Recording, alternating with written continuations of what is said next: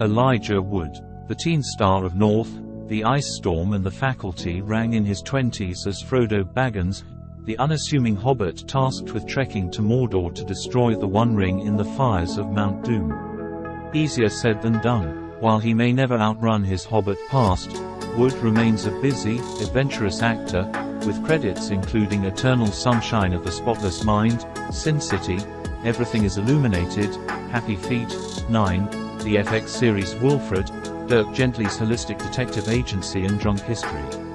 It was reported in February 2019 that Wood had welcomed his first child with girlfriend Mette-Marie Kongsved.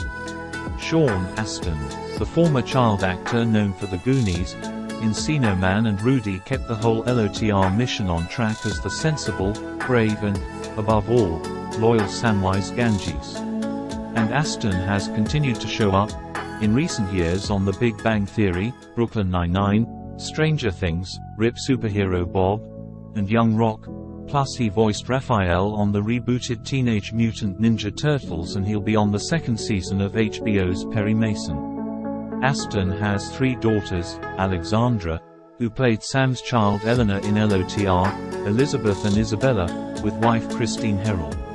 Ian McKellen, the international treasure, fresh from an Oscar nomination for 1998's Gods and Monsters, was busy playing Magneto in the X-Men movies as well as Gandalf in LOTR. He won a SAG award, and was nominated for another Oscar, for supporting actor in Fellowship of the Ring.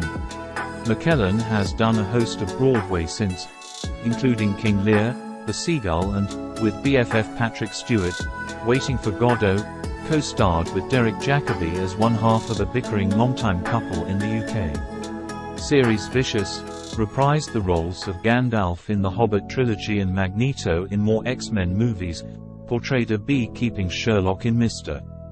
Holmes and donned whiskers for cats. Andy Serkis, the English actor, secured his place in the Motion Capture Hall of Fame for his haunting turn as Gollum. But it turned out he was adept at all kinds of acting, though he also memorably played creatures in King Kong and the Planet of the Apes franchise.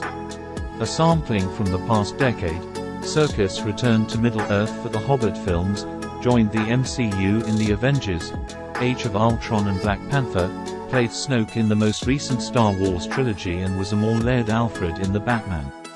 He also directed Venom, Let There Be Carnage, and is attached to make the next film in the franchise, as well as direct.